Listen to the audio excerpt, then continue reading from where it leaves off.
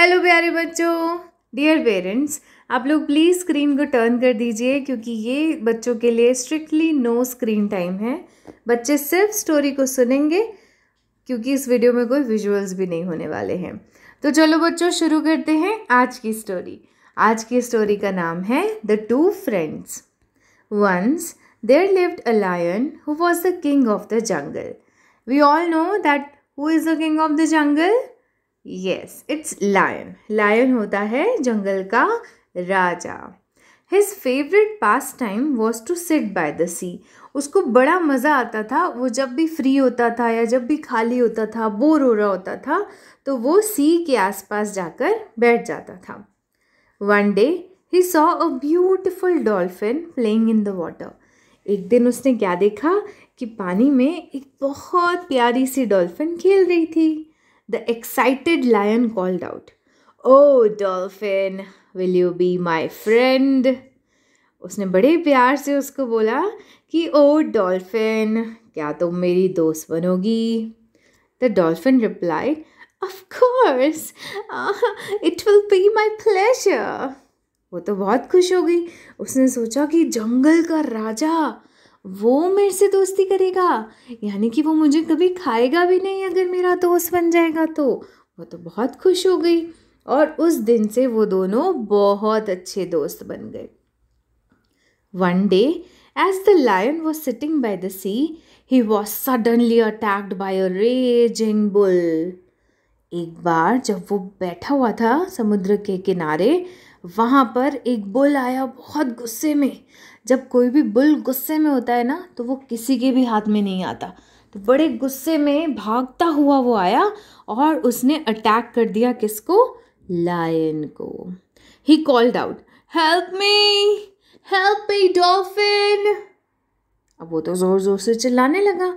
उसने सोचा कि ये मेरी दोस्त है, शायद ये मेरी मदद करेगी। But the poor dolphin could not help, as she would have died if she came out of water. लेकिन क्या होता, डॉल्फिन अगर पानी से बाहर आ जाती तो वो तो मर जाती ना, इसीलिए डॉल्फिन उसको बचा नहीं पाई। The lion was eventually defeated by the bull, but he was very angry with the dolphin. अब इस लड़ाई में क्या हुआ कि लायन जो था वो तो हार गया था, लेकिन वो डॉल्फिन के ऊपर बहुत गुस्से में था। वो यही सोचता रहा कि ये मेरी दोस्त है, फिर भी इसने मेरी कोई मदद नहीं करी। बहुत गुस्से में था। आप भी नाराज़ हो जाते हो ना अपने फ्रेंड से? जब भी आप लोग अपने दोस्तों के साथ खेलते हो तो आप कहते हो नहीं मुझे ही जिताओ, मैं ही जीतना चाहता हूँ। और अगर आप नहीं जीतते हो तो क्या करते हो? या तो रोने लग जाते हो या तो फिर अपने दोस्त से नाराज़ हो जाते हो। क्या आपको ऐसा करना चाहिए? बिल्कुल नहीं। तो देखो फिर लायन और डॉल्फिन के बीच में क्या हुआ। The poor dolphin cried and explained everything to him.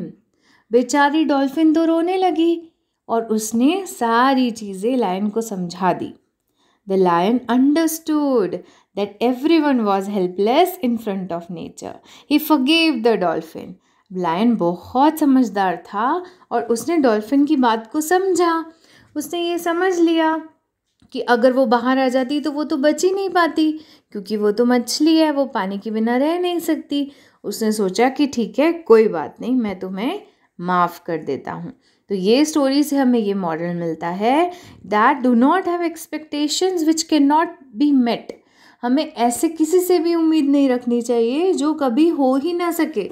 जैसे कि मैंने आपको बताया कि अगर आप अपने दोस्तों के साथ खेलते हो तो आप हमेशा यही चाहते हो कि सबसे पहली बैटिंग आपको मिल जाए, या कोई भी गेम खेल रहे हो तो सबसे पहला चांस आपको मिल जाए, या आपको हमेशा जीतना ही होता है, या अगर आप कुछ गलत बात भी कर रहे हो तब भी आप सोचते हो कि आपके पेरेंट्स आपको अच्छा बोलें। आपने अच्छी हैंड राइटिंग नहीं निकाली है फिर भी आप सोचोगे कि नहीं, मुझे टीचर ने क्यों ऐसा बोल दिया, या मुझे मेरे मॉम डैड ने ऐसा क्यों बोल दिया कि तुमने अच्छा नहीं लिखा, है ना। हमें हमेशा जो सच है, जो सही है, उसका साथ देना चाहिए और किसी भी बात में, किसी भी गलत बात में ये एक्सपेक्ट नहीं करना चाहिए कि आपका साथ दिया जाएगा। भाई अगर अच्छी हैंड राइटिंग नहीं निकाली है तो आपको नहीं बोला जाएगा अच्छा, ठीक है। अगर आप किसी गेम में हार गए हो तो आप हार ही गए हो, अब आपको झूठ में ऐसा थोड़ी ना बोल देंगे कि हाँ जीत गए।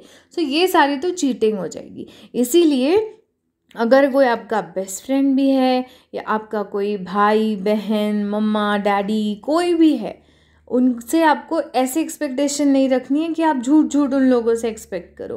तो चलो, आज की स्टोरी आपको कैसी लगी है मुझे ज़रूर बताना। कैसे बताओगे? Tell your mom and dad कि इस वीडियो को लाइक कर दे। ओके, अब मैं आपसे मिलूँगी नेक्स्ट वीडियो में एक नई स्टोरी के साथ। Bye bye.